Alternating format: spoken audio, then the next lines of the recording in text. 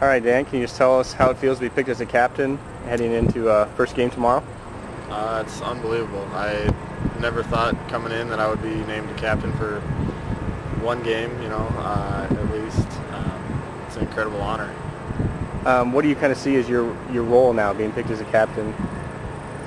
I guess more of a leadership role than I have ever had really on the team. And I'm a senior now, so it's I guess I've kind of been here for the long haul and earned it, I guess.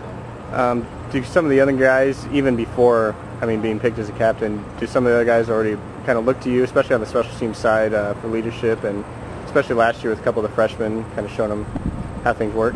Yeah, I think so.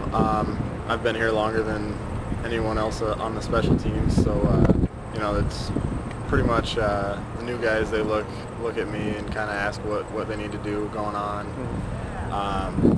The older guys, they kind of go to me sometimes to go through to the coaches for concerns that they have and stuff like that. So coming out of high school, was you had some other choices to play college football. Was Nebraska really right in high school? Was that your number one place where you wanted to play, or?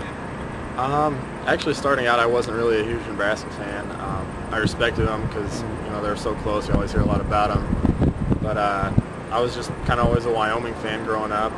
Went to all the games growing up, and Nebraska was one of the first schools to recruit me, and I had a chance to go to Wyoming and a scholarship from Northern Illinois that I turned down, and could have gone to Columbia and played, but decided to come here, and I don't regret any minute of it. Can you kind of talk about over your career here in Nebraska, what are some of your favorite moments and just stuff like that?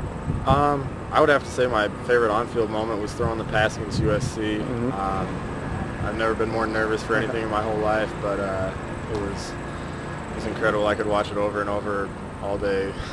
Talking about that, what was going through your head before that? It was kind of funny because leading up to the game, all the guys on the team were asking me if I was nervous about it, and I just kept saying I'm not nervous about throwing it. I'm just nervous about that I'm going to drop the snap, because I was so focused on throwing the ball.